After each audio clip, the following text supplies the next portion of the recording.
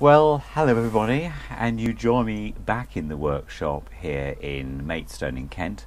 And this afternoon I'm going to do something I haven't done for quite a while, and that is I'm going to do an unboxing. I promised you that on my last upload, on my last video. So, thank you very much everybody who commented on the last video. Within the first day I'd had 63 views of that particular video. Getting to the end of the Garrard SP25 Mark III on the Philco/Ford plinth. And I promised you that I'd be doing another video and doing an unboxing. This is the second unboxing I've actually ever done on my channel. So, as I said last time, I was told that this box had arrived, and this is going to be the I think it's a BSR deck I've got here that's going to go into the Portagram as an upgrade to that. And I had some discussions with the chap who's selling this this particular, just a noise outside, this particular record deck. It doesn't come with plinth at all. It's just literally a slot in. So but it's come in this lovely box. So what I'm going to do, I'm going to move you so that you're level with the box, and then I can show you around. Okay. So, and that noise was, I just realised what it was, my neighbour with his Subaru Impreza, and so he parked next to me outside in the main, in the road, in the small space I have out there, and just driven off with it, so it's why it sounds so throaty. Anyway, right, so I'm going to use something that a channel I used to watch, and that the chap there, Harry, used to say he was going to be using the steak knife of destiny. So I'm going to use the Stanley knife of destiny in opening this box. It's actually been really well wrapped up. Let me just show you round.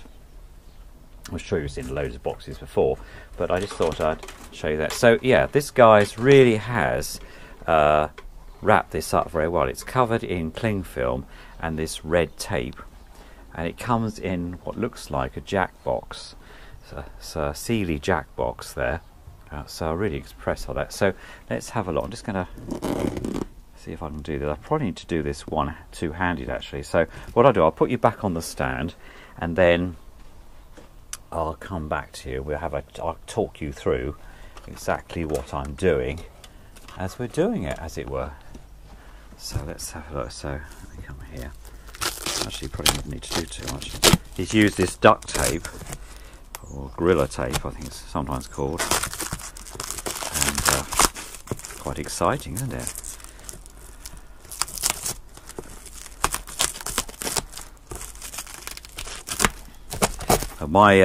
One of my YouTubers, Chris Ashley, was telling me that he's actually just about to, or had just refurbished a BSR deck. So Chris, I hope that's going well for you.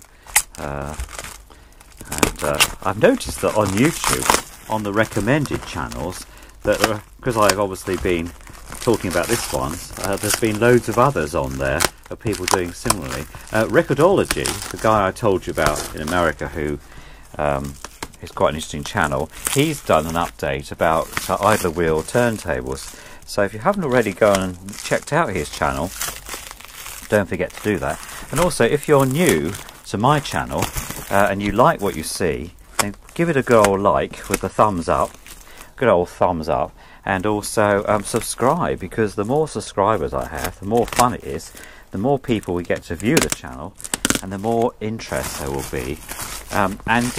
The other thing is that my video was quite long last time.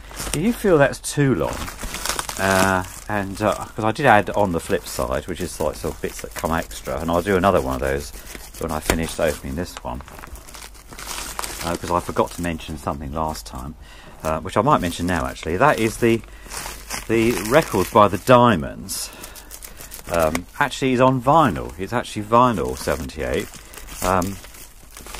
which I thought was interesting really, because though I've got a record by Glenn Miller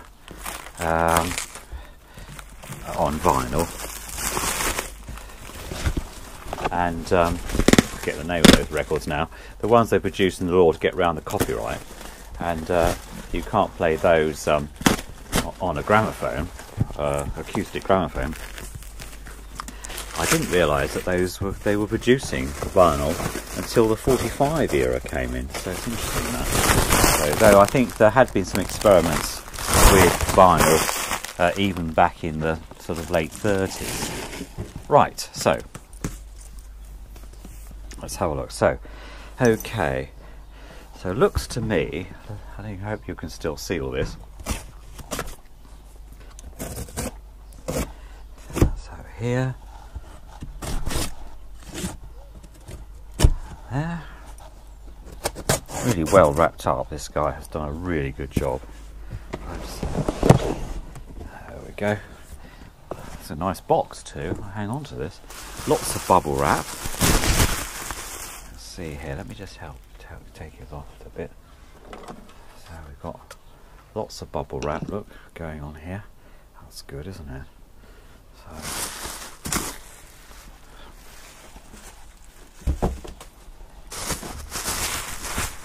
look at this. This is really well done. I'm really impressed with this. I have to say, I give them a look, and then again, good old, and it's, look, even comes with its, wow, this is quite remarkable. Let me put you down again, so that I can work two-handed, two-handed.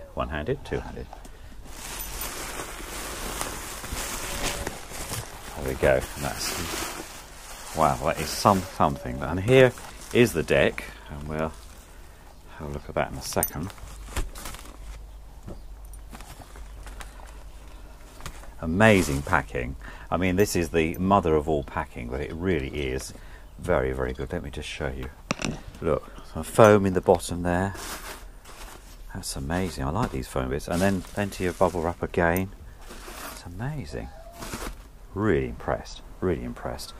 Okay, so, okay. I'm just going to pause the video a second, and then I'll come back to you when I've done some more tidying up here a bit, alright? So, okay, so this has even been wrapped up in cling film. Look at this. This is really good. I'm really impressed with this. Really impressed. Okay, so I'm going to take this out, and then we'll have a closer look. Right, so I've opened it up. You could probably see, I'll give you a tour around in a minute, and I'm just taking out, the guys even put the spares, the spindle and the clips in a separate bag. That's really good. So here's the spindle, which goes in the centre here. That's brilliant. And then the two clips, which you need, of course, for the underpiece to secure it. So there we go. That's really good. And he's even put a piece of, let me just show you this. I just think this guy, I think this chap needs a shout out. He's even put a piece of one of those Velcro sticks round the arm there to give it a little extra support.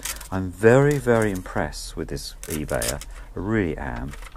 And he's done an amazing job, and I'm really pleased about that. This chap needs to have a real shout out to say, well done, thank you so much, because that is such an excellent way of packing up. I mean, I do this packing. I pack everything like this as if it's, you know, as if it's. He said to me he was going to pack it up as if it was going to be going to a baseball match, as he called it. There's the stylus. There's the cartridge there, and I have actually got a new stylus for that. I've actually got the same cartridge. Funny enough, let me just find that, because this one here came out of that deck that I had. The SP25. This is actually a Garrard. I haven't turned it on to find out what, but that's a spare one that will go with that, so I'll hang on to that. So yeah, let's just have a look and see whether there's a number underneath. I can't see a number under here, so it's interesting.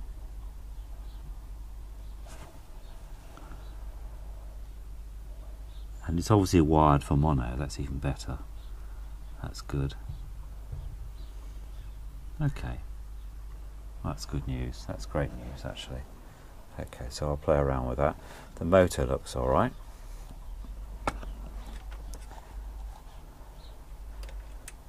Let's Let's just see what happens when we do a manual. There we go. It's on a 16, that's why. Excellent. So we put that onto and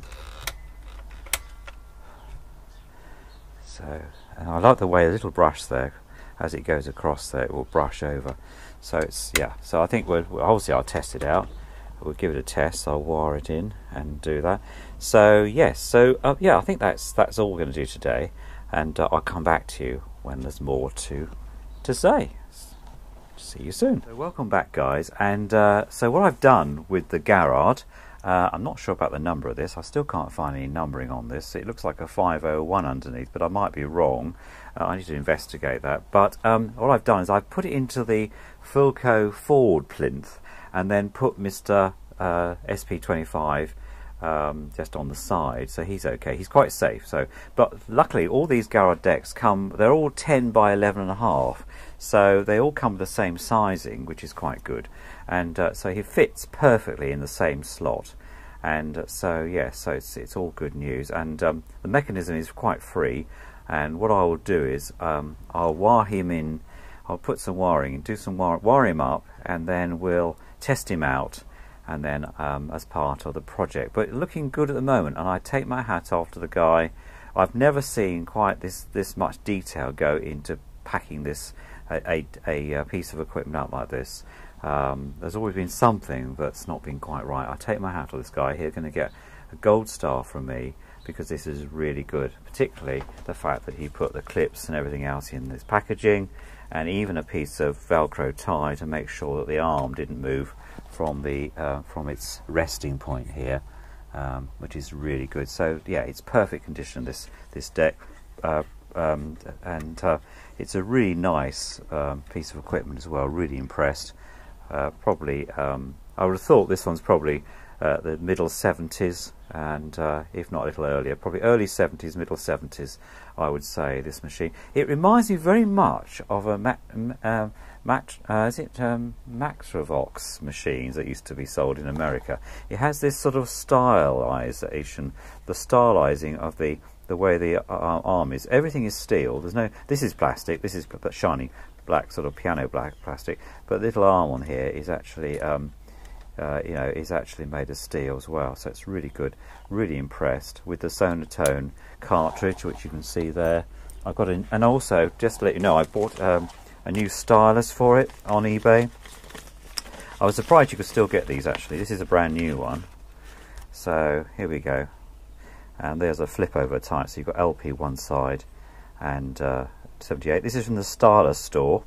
Yeah, so stylustore.co.uk. So I'll let you know how that sounds once we get that fitted, but it's part of the project. But yeah, so really impressed. Looks really nice. And as soon as I get this up and running, I will come back to you and see you shortly. So welcome back, and you join me this afternoon. It's a couple of days later since the last video. Today's the 4th of February, and this rather cool afternoon. 7 degrees out here. I've got my trusted little fire on today because it's really quite chilly. As you can see, I've put the Garrard, I think it's the 501. There is a number underneath. I was checking that this afternoon.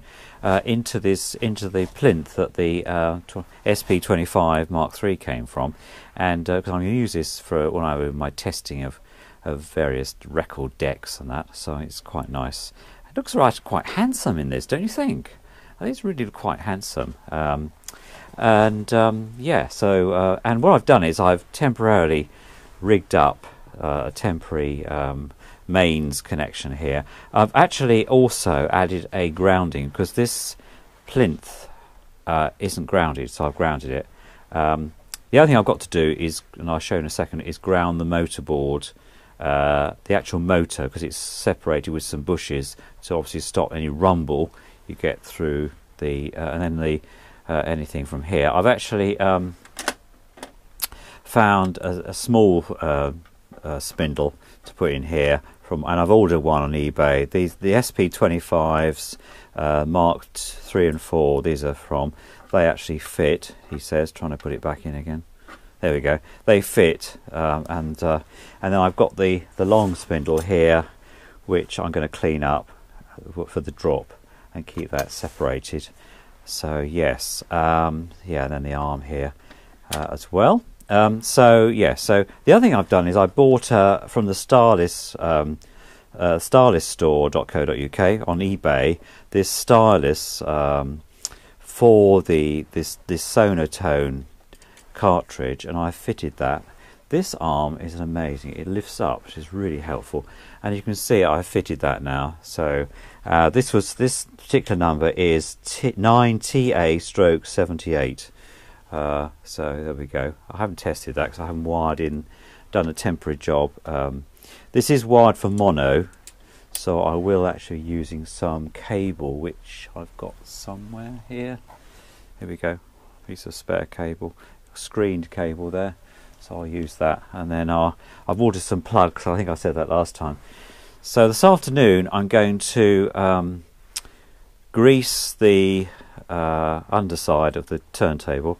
The velocity cog is free, but I'm going to take that off and clean it, and then I'll show you how I'm doing that, and then I'm going to see how we're running. It's running. It is running okay, and so when I've done that I'll run it for you and show you how it's operating. So yeah, I'll be back in a second. So just before I do that, you can see there where I've just doing this one-handed, holding the camera with the other, where I put a grounding there, and as I say, I need to ground the motor as well. And there's the connections for the cartridge. You can see there, you can just about see there where there are. Let me just where that there and there were the tabs where the cable came from to go to the amplifier. This definitely would have gone into a radiogram, I think, this machine. Beautifully clean, needs cleaning up underneath, re-greasing, as all the others, but otherwise it's fine. And obviously I will re-grease the motor as well, the bearings on that. Anyway, see you shortly. Right, so I've taken the velocity cog off, this cog here, I've taken that off now, and also I've removed the bearings from the centre piece here, from where the spindle is. They need clearing up, they're quite gunky. I've removed all the old grease from inside here, and also all the grease from here, this little wheel here, and the spindle here. Remember, this is the one that was normally gets seized up, so that's come off there. So I've just cleaned everything out. So I'm using some extreme bike cleaner, which I use on my car to remove the bird stuff, but it's environmentally friendly, so it's quite good. It's quite a gentle thing, rather than using anything like soap and water, which you can use. I mean, you can use soap and water. I could tell that this turntable hasn't been touched since it was manufactured, because there was a line here of dirt here where the turntable was sitting under here. That proves that one's quite good. I'll then clean up the turntable itself. It's in very good condition, this one, really nice. I have just noticed actually that the cartridge, I'm going to have to change that, because the two little places, you can't really see this, the two little places that pick up the sound from the stylus itself. Let me get the one that fortuitously I've got a spare here that came with the other deck, and you can see there the thing at the end here where the sound is connected, that's not present on that one, and so of course it therefore won't work. I think it's snapped off. They look to me to be quite fragile. So, but this back end comes off, and then you slot in the other one from the wiring, so I won't have to change the wiring at all. So I'll do that at a later stage. So I think what you'd find is that there would be no sound coming through the amplifier, because it wasn't picking anything up from the start. I've taken the stylus, which is in here.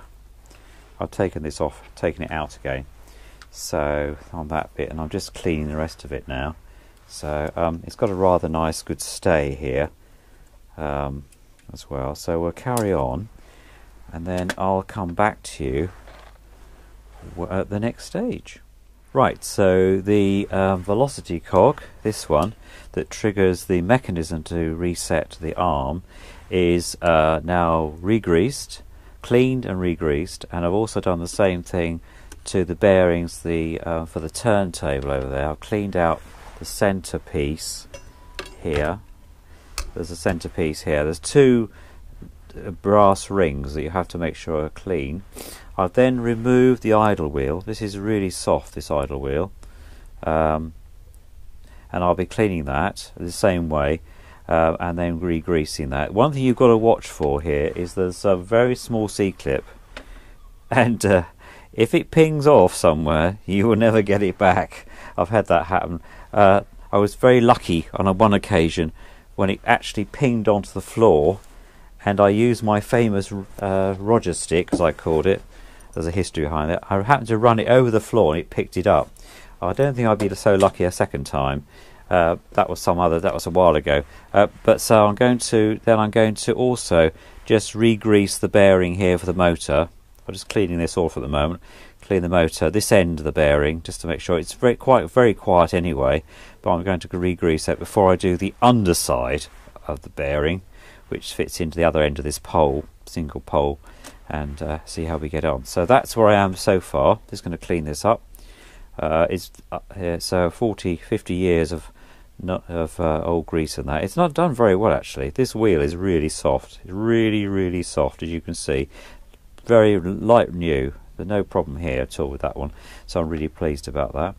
So far so good. Be back in a minute. So you join me now. I've turned the deck completely up on its head, as it were. This is the underside, and what I've done is from this tab, there just happened to be a tab here, grounding tab. I've now grounded this to the main chassis, so it's completely grounded, and so it's now earth. And now the next job I'm going to do is I've released these two screws here.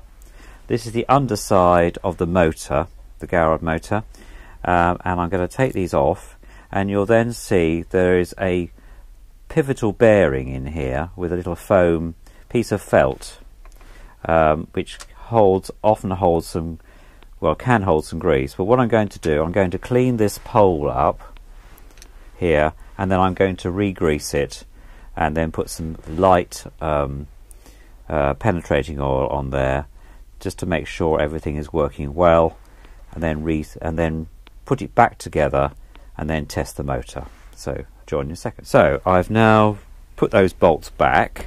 Just see, I'll do this one-handed, like that, and you can just where are we? Yeah, should be able to see that. I've plugged it back in again. There we go. The motor's running really smoothly. Can't hear a thing. And there, that's stopped. Okay, so then on the other side, just so that you can see that. You see there's the idle wheel back in its place. There we go. That's running at 78, so it's better to hold it at a fast speed. There we go. And then, just so that it is running, we'll put this back in again. And it will.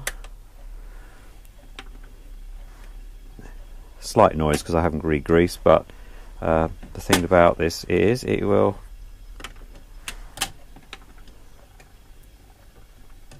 there we go, and then it's like that, running from start. There we are. Slight noise there because I haven't re-greased the centre piece again, and that's that. So there we go. There we are. So far so good. Really pleased about that. Speak to you soon. So welcome back. Hopefully the camera is rolling, as I've had a few problems getting the camera to get itself going again. It seemed to think that the SIM card wasn't working. Good God knows. I think I can make a whole video on how my GoPro mucks up the filming sometimes. When were the days of Mr. Panasonic? Much easier to use. Anyway, that was before HD. So you're looking at the underside of the 516, and I've cleaned off in the sink I'll put some pictures of that, and also giving it a really good clean on the motorboard, which of course you can't see because it's turned the other way. Now what I've done is I've greased everything really well with some of this multi-purpose grease here.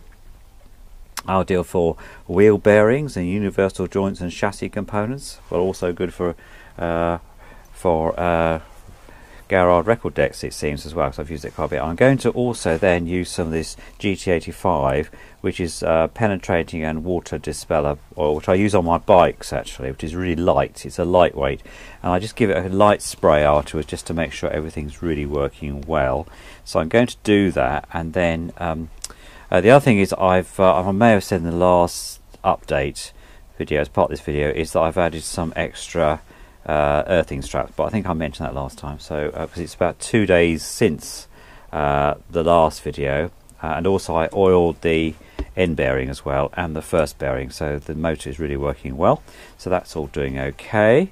So yes, I'll be back in a sec. So there we are. You can just about see where there's like slight overspray there. So I'll just give that a light spraying all those areas that need that a bit, and so that should be good. And yeah, that should. So we'll turn the turntable over, and then we'll do some bits on the other side. Hold fire. So right, with the turntable is the right way up now. And the other thing I received through the post is this little short spindle, because we know we've got the big one, which is here, which I've cleaned. I need to give that some oil. That fits in here like so, and that allows the changer to be used, he says. There we go, like that.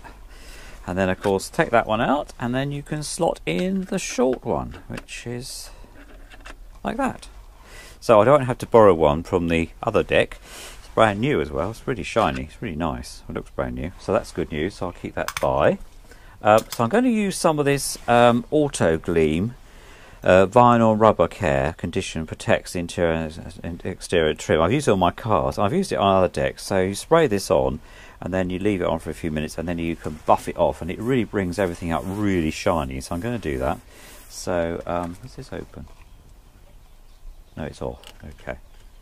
So yeah, so I'll do that, and then I'll show you how to do that in a second. So here we go. Basically just wipe it on. I'm sure you don't need me to show you this in great detail, but so I'll do that, and then off camera, and then I'll show you what it looks like afterwards. So there we go. So that's all polished. All the motorboard is now polished, and that's all done. So the next bit is I'm going to polish with a bit of metal polish the steel work, shiny steel work, these bits here. And obviously I've got the turntable still to do.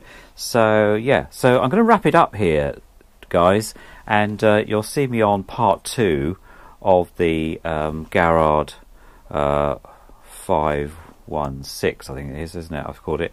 And yeah, and so until next time. And next time I'll talk to you a little bit about the history of this machine, because the guy who owned it before me, I've been chatting to him online through eBay, congratulating him on the amazing boxing he did, and so we've been having quite a nice conversation. So I'll update you about some of the history of this deck hopefully next time. Anyway, until next time, don't forget to subscribe and push the little like button as well if you really enjoyed what you've been seeing here.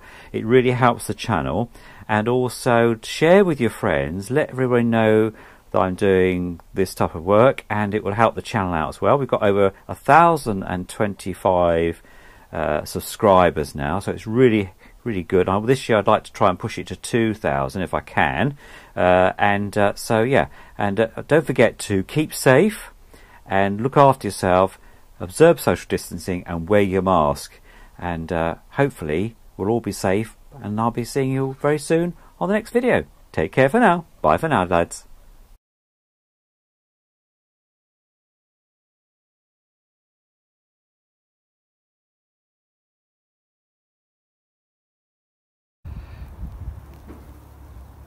Well, good morning, guys.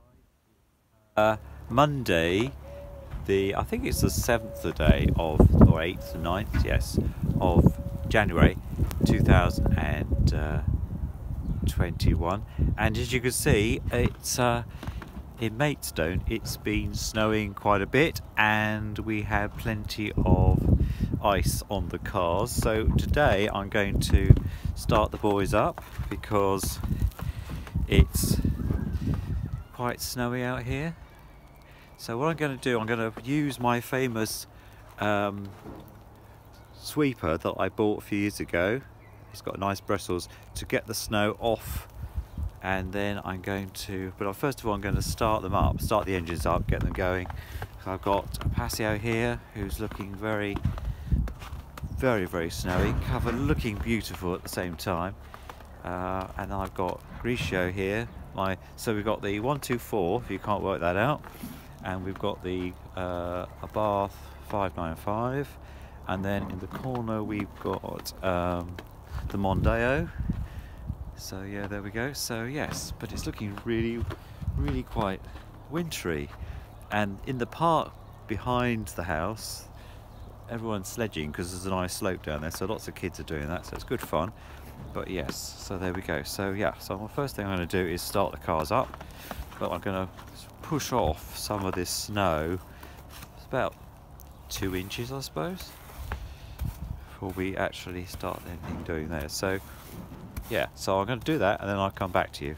Holds fire. So here we go.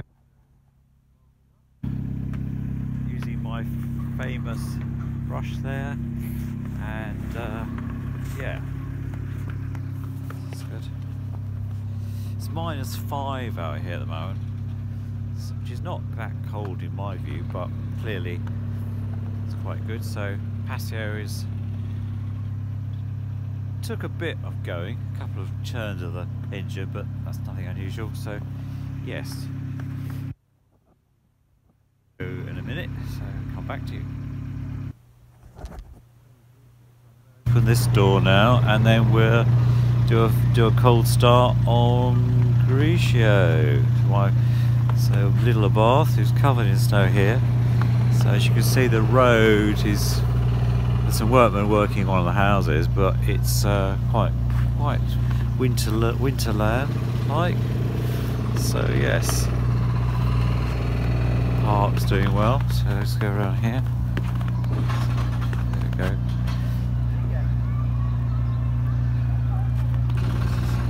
Children enjoying themselves down there. So yeah, let's just see if I can get the keys, and I can then.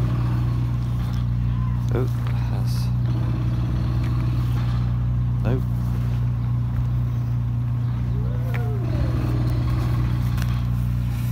Just bear with me a second. Here we go. There we go. Hey. And right there. And I will come back once to do the starting up. Hang on a second. Right, so let's do a cold start. Let's see what happens. Oop. Let's wait for it. Here we go. Fantastic. And we will let's put the heated rear window on, front window on. Yep, it's all come on, so that's good news. So the frost protection's come on, that's quite good. You can see that we're quite here, so yeah. So I'll do a bit of snowing. Temperature is -1 according to this. So yeah, okay. So join you in a minute. So you join me in Passio, my Fiat 124, and as you can see, the dashboard there, and yeah, but we show my Abarth is defrosting nicely. It's nice and warm in here. I've got the door open, but it's quite nice. So yeah, so doing all right. There we go. So there we are. So that's me done, and I've just got to defrost the Mondeo, which I'll do shortly. But yeah, see you soon. Alright, we're in the Ingressio. He's actually come up to operating temperature now, so that's good news. And -1 it says. So yeah, just about to see at the front windscreen. So that's good news. So yeah, okay, it's nice and warm in here actually. And yeah, see you all soon. Take care.